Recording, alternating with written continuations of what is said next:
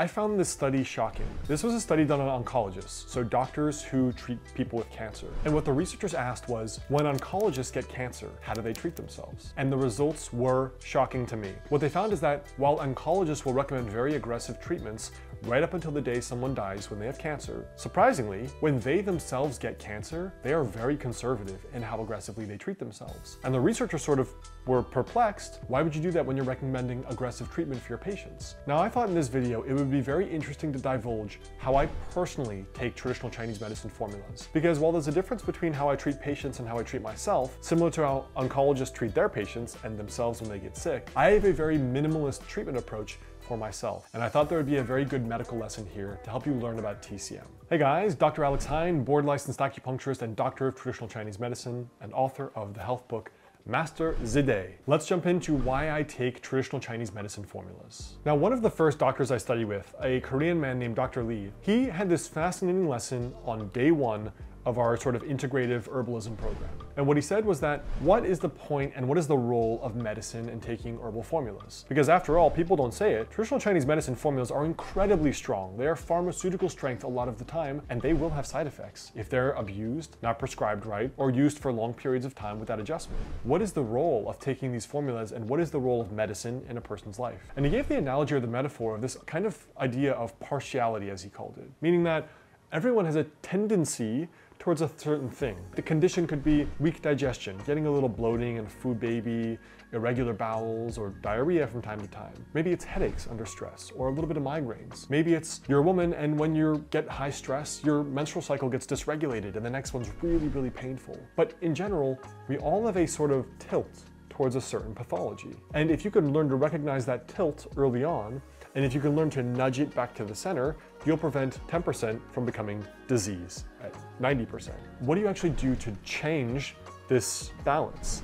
Of course, lifestyle is the ideal because you don't want to take medicine if you don't have to, but this is the role of formulas in traditional Chinese medicine and acupuncture. When the body is tilted 10% towards migraine, we just go, and we push it right back towards the center, so that migraines will not come back. Now, in that same vein, this is the reason why we want to be, frankly, very conservative in our treatments. The goal should never be to keep someone on a medication or a traditional formula forever. The goal is to put myself out of business, to get you better in 3 to 6 months, and then set you free to go live your life. But for many of us, that's not possible.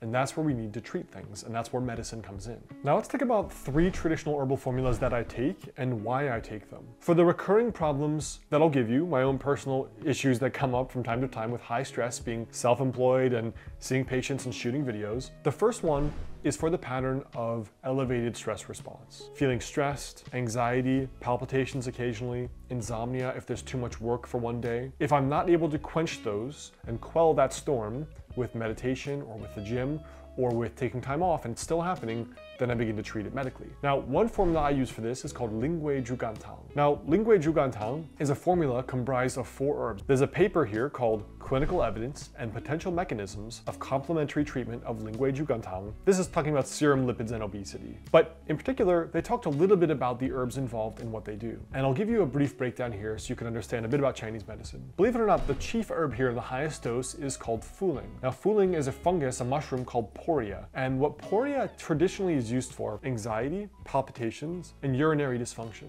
But what's fascinating is when you look at it in a laboratory setting, when they've done studies on mice, they find that fuling works directly on serotonin levels. And in one particular study, when they exposed mice to chronic stress that they can't control, what they found was that the anxiety measured in the nervous system parameters and measured in certain neurotransmitters was mitigated by taking the poria, the fuling, and had a potent antidepressant effect. Fuling is not only good for appetite, helps with your hunger hormones, it's also great for bloating and SIBO and that kind of thing. The second herb, I would say the queen here, is guizhi or cinnamon twig. Now this is medical grade cinnamon twig or cinnamon bark, which I often talk about here as being the god of the nervous system. Formulas high in guizhi, 9 grams or more, are the primary formulas I use to help get patients off antidepressants, especially anti-anxiety medication. For guizhi, what it primarily does is decreases in elevated heart heart rate, stops palpitations, stops the feeling of anxiety or tension, the stress hormones coursing through the body, and is amazing for sleep. So lots of people have anxiety and sleeping issues. Guejir is the god of treating that. Some of the other herbs in there are Baiju, atractalodes, or Jogansao, honey fried licorice. Baiju is typically used for bloating, low appetite, that kind of thing. And honey fried licorice, we say, holds the formula together. Formula number 2. This one is called Li Zhongwan, or regulate the middle pill. So Li Zhongwan is typically used for my pattern where, typically when I'm stressed or overworking, or maybe I've just eaten out over the weekend and my GI is a little funky, waking up feeling a little nauseous, indigested, a little phlegmy, or getting a little bit of acid reflux because I had coffee in the morning and wine at night and maybe a burger, something I don't normally eat, and my GI has gotten a little bit weak and it's feeling a little off. Li Zhongwan we typically use to strengthen the middle burner being digestive system. And it's comprised of 4 herbs also: Renchen, which is ginseng; Baiju, we just talked about, we say drains dampness; Ganjiang, dried ginger at a high dose; and Zhigansao again, honey fried licorice. This herbal combination is fantastic for improving stomach acid levels and improving pancreatic enzyme levels, as well as treating gastroparesis. So lots of people come in and see me and they say, oh, I feel like food sits in my stomach, I feel indigested, I don't have appetite. This formula is the god of treating that. And finally, formula number 3 is what we call Xiaojianzhongtang, which is minor build the middle decoction. I use this typically around the seasonal changes where I start to get a lot of dry skin, sometimes itchy skin or a little bit of dandruff in the seasons, like particularly going into winter. It was more of an issue when I was living back in New England, but less so living in California. And this dryness is what we call blood dryness. So the blood is related to the hair, skin, nails, and really a lot of the hormonal aspects of the body. I typically use this formula when my skin is getting very dried out. It works much, much better than applying lotion because, surprise, surprise, it's a functional issue. It's not just dealing with the surface. It's actually, there are other parts of your body that will be nourished when you build the blood in a traditional Chinese medicine point of view. Hair, skin, nails, libido, a woman's cycle, all of those are related to the status of the blood. Those are my 3 bread and butter formulas that I typically will go 1 or 2 months without. And then if I notice the symptoms flare up, then I'll take them for a month straight and then take another month or 2 off and let the body go back. You always push it. You don't want to push it too far because in the same way, you can take a medication or a formula for too long